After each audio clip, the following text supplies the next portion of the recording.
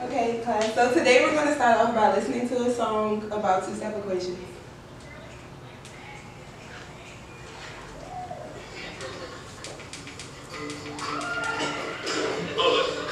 Let's kick it. Who am I? Mac, baby. Oh, snap. Mac, baby. All right, stop. Check it out and listen. Mac is back with a two-step equation. Something grabs a hold of my attention. Looking at the problem, it is subtraction. Opposite of subtraction is addition. Trying to get x by itself is a mission. First off, you got to move the constant. You got to move it faster than Haley's comet. Next thing, you can tell your mother what you do to one side, you do to the other. Now we're back to one-step equations. I made it look easy. Isn't that amazing? Opposites, they're so much fun. You better do it right. I'm gonna pull out my gun. Now we got x by itself. When it comes to test, we beat mine up. I'm Mac, baby. Oh yeah, 403, fourth period, snap piece.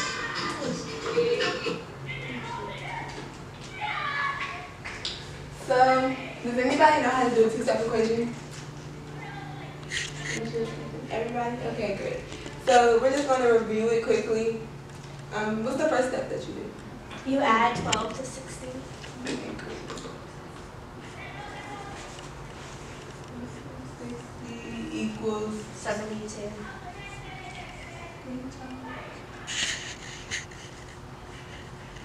So now the goal is to get the k by itself. So you're going to divide the k by both sides. Divide the 6 by both sides.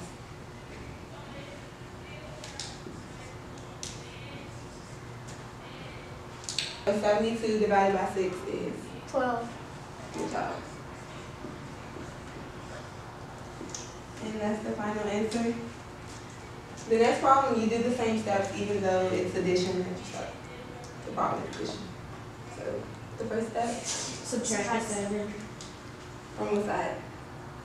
Left side to left. The side Yeah, with the you do both.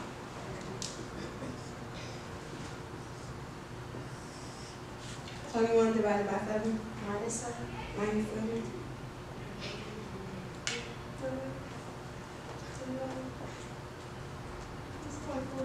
16. 14. 14.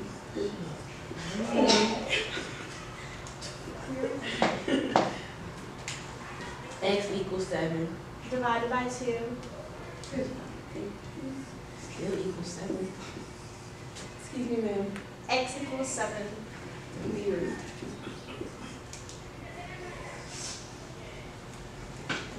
7 is the final answer for that one.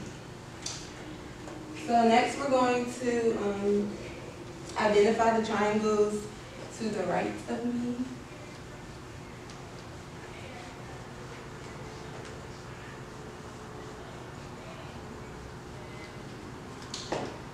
Does anybody know what the first triangle is? Yes, Miss Rose. It's an equilateral triangle. Yes.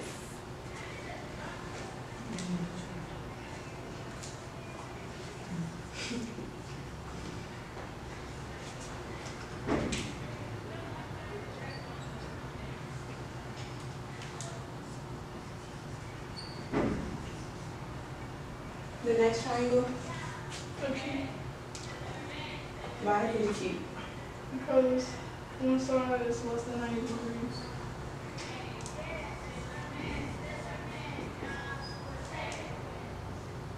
Is this the first one is the equilateral? It's the equilateral because all the sides equal the same.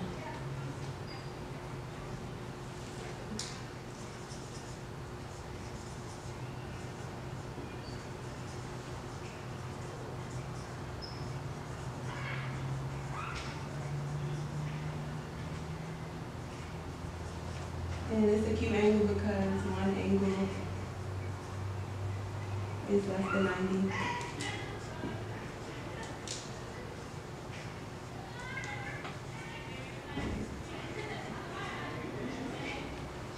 You might know what the last angle is? Obtuse. Good job.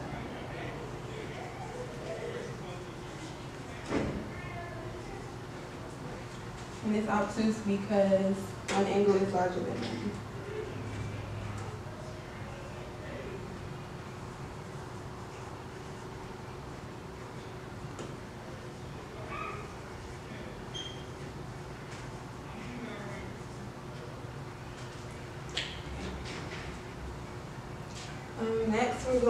to identify the words in the word problem. So I'm going to read the word problem to you and I'm going to write it on the board. Jasmine has 50 marbles in the bag. 20% of the marbles are blue. How many marbles are blue?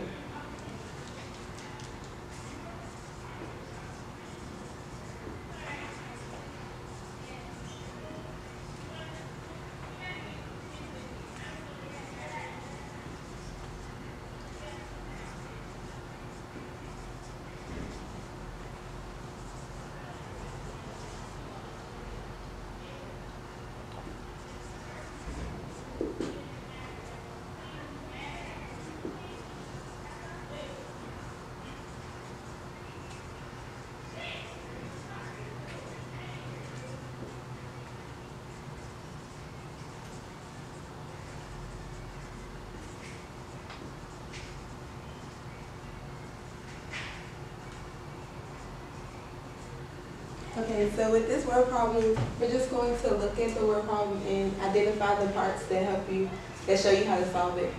So is there anything that stands out so far to show you how to solve the problem? How many? Anything else? 20% of the marbles are blue. And what else? 50 marbles. So does anybody know how to go about solving this word problem?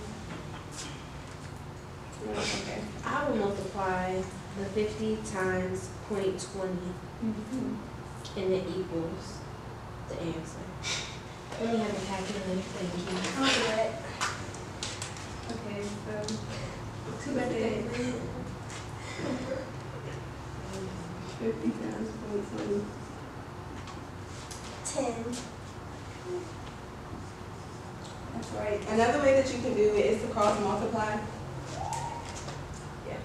You just cross multiply 50 and 20. You cross multiply the 50 and 100 and you still get the same answer. So last but not least, we are going to do a table. And we're going to identify the parts of the table. So we're going to do a bar graph. Can y'all see? Okay.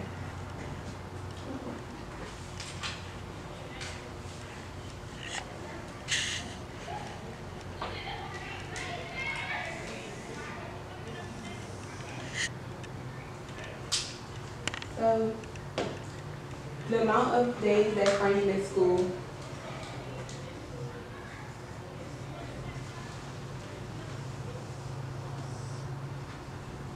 So in January he missed 3 days, in March he missed 5, in May he missed 3, and in July he missed 6. So which side of the bar graph do the numbers go on? The x-axis. And which side do the months go on? So even though there's no 0 in the word problem, you should still start with 0 at the bottom. And then just work your way up. You can do it in 2s, or you can do it just 1 through 10.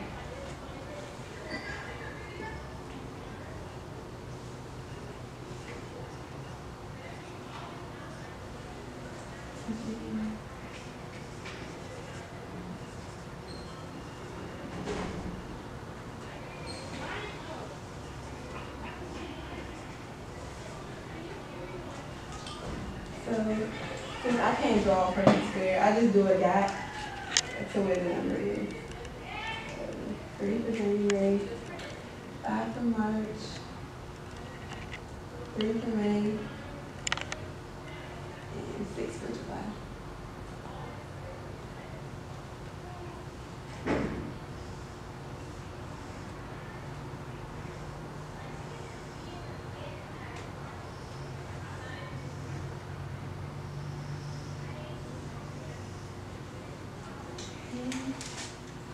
That's it.